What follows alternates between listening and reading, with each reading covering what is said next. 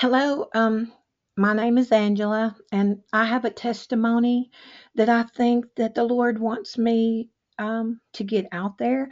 I've never done an interview before, so bear with me on that. But I'm going to give a little bit of background. As I was a child, young child, my parents and I the only time we went to church is on Easter that I remember.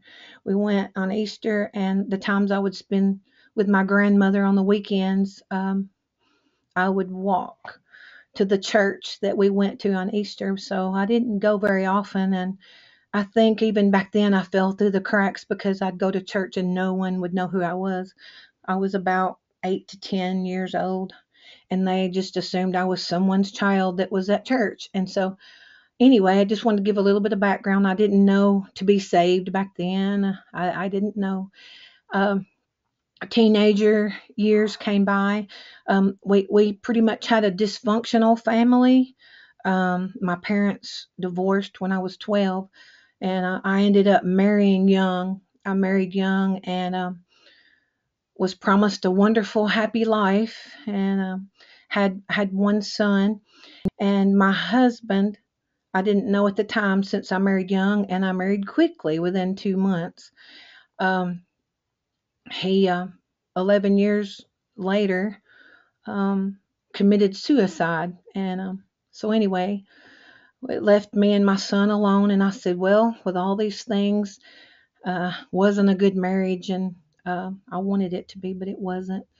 And so, 16 years I remained unmarried. I dated a few people, and I was a weekend drinker. I worked through the week. I was a nurse, and I partied on the weekends with my friends, and um, I guess did the normal things. I wasn't around Christian people. I didn't at that time still didn't know to be saved. I had heard about God and Jesus, of course, because we know the stories of when he was born and stuff. But 16 years went by and I met my current husband now. And we've been married 16 years now. So I'm going to start. Uh, in 2019, my first little dog that I ever owned died. And it hurt me so bad because my son never had time for me. And he was, I guess, my little child. He loved me so much, and when he died, it broke my heart worse than anything I can have ever went through that I thought. And a couple of other things um, went on during this time, the fall of 2019. Two family members, very close family members, had me at my wits' end, and I was so broken uh, because I thought there's no way out. There's no way out. Well, I was so broken that I prayed to God, and don't remember ever doing that in my life, and no one ever told me to. But I was so broken, I thought I prayed to God, to help me because I can't get through this, and so this carried over into January of 2020, and uh, then March came of 2020. Um, I was having a dream, and all of a sudden, the dream changed. It changed to a vision dream, and I was in a dark, dark woods, a darkest dark that I've ever seen in my life. And I know that sounds weird, but it was the blackest black I've ever seen. Me and my husband were in it. He was in front of me and he was running. We were running with all our might and trying to get away from what was behind us. And I could see from the side of my face that it was a creature, and it was black and it was huge, and it was running behind us. It was big as a two-story house, maybe bigger. It had claws, it had teeth, it was dripping out of its mouth. Mind you, I don't watch scary movies, I don't dream this kind of stuff, and I was in this dream. I was in it and I could feel me running. But anyway, we were running from this thing and it was after us, trying to kill us. And there was a house up ahead, and I could see maybe it was a white house, but it had a door like a Thomas Kincaid door. You could see the light through the top of the door, real bright light. And I told my husband, I said, run to that light, run to the light. So we ran and we got in the door. And soon as we got in the door, we shut the door, and I turned against the wall and I could barely catch my breath. And my husband said, "We're okay." And I said, "No, we are not okay." I knew that. And so immediately, this is going to sound weird, but it's going to make sense in a little bit. My head exploded. And when it did, I woke up in a heart rate just out of this world. I couldn't even hardly breathe, heart rate. And I felt for my husband. He was there in the bed. I acclimated my eyes to the light of the bedroom. We have a light on in the living room for our little dogs that we have. And my eyes acclimated. I could see the curtains and the walls. And I tried to catch my breath. All of a sudden, I heard something come from the bathroom, and it walked with heavy, heavy feet. I couldn't see it. And it walked to the end of the bed. And I went, ah, I said something. I don't know what I said to it. I can't remember. But I knew I had to leave because it was after me. I knew that. So I got up and I started to run in the living room, and I heard a voice tell me, "Our time is short. Go and find out how to be saved." And I ran to the living room and I turned on my landline computer and I was typing it in, how to be saved, how to be saved, how do I be saved? I was typing it in and I was reading it and reading it. How do I be saved? What does this mean? And so I read what it said to do, and then I started repenting. I repented of everything that I'd ever done, even from stealing a piece of bubble gum when I was little. I repented, and all of a sudden I felt a heavy sack of bricks fall off of my left shoulder onto the floor. And I turned quickly and I said, "Wow, something just fell off of me." And I knew what it was. It was my sin. My sin had left me. And the Lord took it away. He took my sin away. In the middle of the night, I prayed and cried and thanked the Lord. And I don't know who all I text, but I said, "The Lord's coming soon. He is real. Please get saved now and repent of all your sins." And so I had been on fire, no matter what I did. I know I made everybody crazy around me because I was just telling everybody the Lord's coming. I don't know how soon.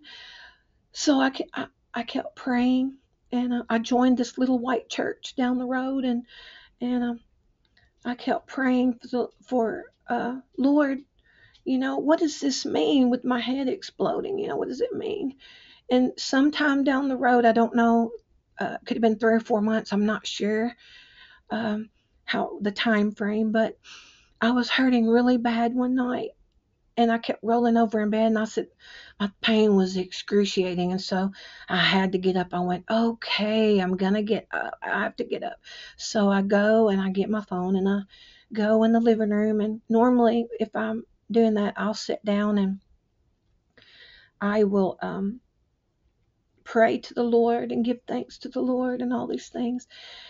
And I looked at my phone, and the first thing I saw, I scrolled up and I saw this woman on there, and I thought, something made me say, well, watch her. So this woman was about mid-60s, maybe, and she said, "I don't know who needs to hear this, but and I've never done a video on YouTube or anywhere about this."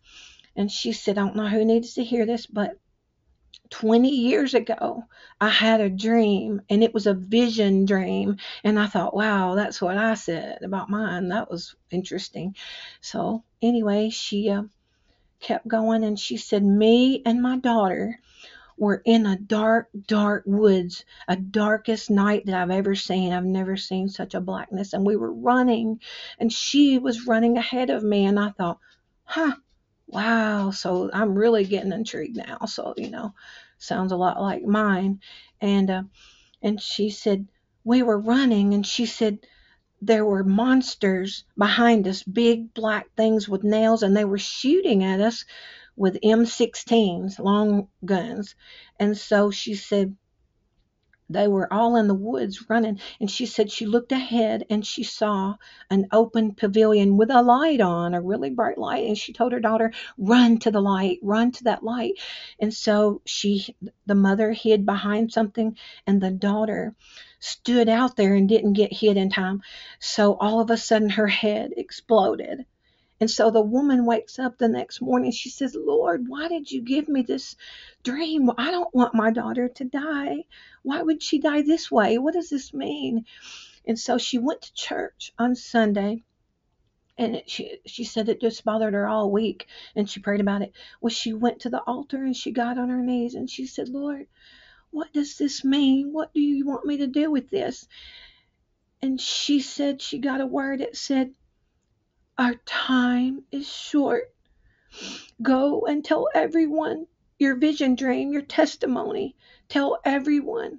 And so I got my confirmation through her, which was amazing. And I just cried and cried and cried because it was like, you can't make this up. This is real. And so um, I, in 2021, um, May, I think, of 2021, me and my husband got sick with a virus, really sick. And it took us 20 to 30 days before we could leave the house. We were so sick. And I am disabled. And I think that's why it attacked me so hard. It attacked my joints and everything. I mean, I was ready to die. I told the Lord I was so sick. But I did get better. I got better, and better enough. But I started watching all these videos, people were putting out about this and that, about, viruses and such. And fear came over me that I've never had. I had a fear come over me that was so dark, and my heart rate was beating erratically. The normal is 60 to 90 beats per minute at rest, and mine felt like it was 200 to 300 beats per minute. And anxiety, I've never had anxiety like this, and my family was getting worried about me. This happened, I don't know, 2 or 3 weeks, I guess, of it, and it just kept getting worse and worse, and people were worried, and I was worried because I was praying, and this was still going on with me. I was losing weight, and I thought, wow, just this, all these things are happening, and I had a severe pain in my abdomen. Well, one evening I came in my prayer closet, and I had a feeling that I'm gonna die tonight. I thought, this is so bad. My heart can't take it. My heart can't take this, and my body can't take this. It's too bad. It can't take it anymore. And so I fell to my knees. My decrepit knees are so bad. I fell to my knees and I lifted my arms up to God and I said, Lord, Lord, you know what this is, why this is happening to me. And I don't know why this is happening to me, but I said, Lord, I can't go to the doctor. The doctor's going to think I'm like crazy or something. This is spiritual. And I felt that. I felt that it was spiritual because I've never had anything like this before. And so I said, please, Lord, I'm ready to go home. I've repented. I love you. I'm ready to go home. But Lord, if it's not my time, please heal me of this. It is so horrible. And soon as I said that, in my right ear, I heard a male voice, as clear as day. It said, you might as well kill yourself. And I felt, ah, as no one can help you. And I stopped in my tracks. I couldn't breathe. I know I had my mouth open. I thought, what did I just hear? I heard that. I heard that. My God would never tell me to commit suicide or hurt myself. He would never. And I would never do that. I've talked people out of that. I would never even think such a thing. And I knew it was the voice of either Satan or his demon. I knew that I knew. And so I started praying more and more that night. The next day came, the next morning came, and I still had the same symptoms, and I still prayed and through that night. And I thought, well, I'm still alive. I haven't died. So the next morning came, and when I woke up, my heart rate was back to normal. My panic attacks had left me. The pain in my stomach was gone, and I had a peace beyond all understanding and joy. And I praised the Lord. I said, Lord, you healed me.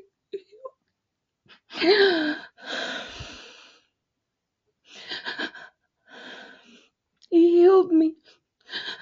He healed me. And I'll never forget it. Never. I'll tell anyone who will listen. I will tell anyone who will listen.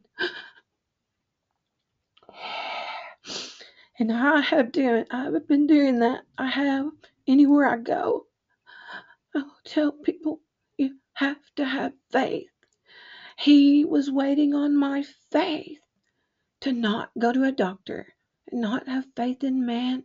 He waited on me to give everything to him. And so I did that, and he healed me. So I have peace and joy from that you can't get anywhere else. No one can help you with that but God. And so the next year in 2022, I was getting ready to go to this little white church.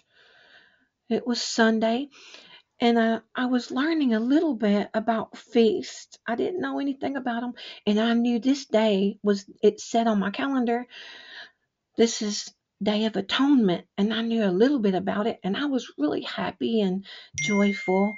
And I was sitting down, and I brushed my hair, and I had to dry my hair, so I've got this really powerful blow dryer. And I was so happy, I was rejoicing, and I always listened to sermons and positive music. And I was drying my hair, and all of a sudden, in the middle of drying my hair, I heard a voice in my right ear. I heard a male voice, and it said, keep the faith. And I went, huh, I just heard that. I heard, keep the faith. Keep the faith. I looked to my left to the doorway. There was no one there. No one was in the bathroom with me. I cut my blow dryer off, and I knew that it was no one in the house talking to me. I knew whose voice it was, even though I ran to the living room and I asked my husband, which was in a motorized recliner that takes forever to get in it and out of it. I said, did you just come and talk to me in the doorway of the bathroom? He said, no, I've been here the whole time. And I said, I just heard Jesus tell me to keep the faith. I just heard him tell me that. And I thought, there's something coming, maybe even worse than what I've been through for sure. Then I'm going to have to remember that he told me, keep the faith. And I thought, Lord, I have faith beyond anything I can think of.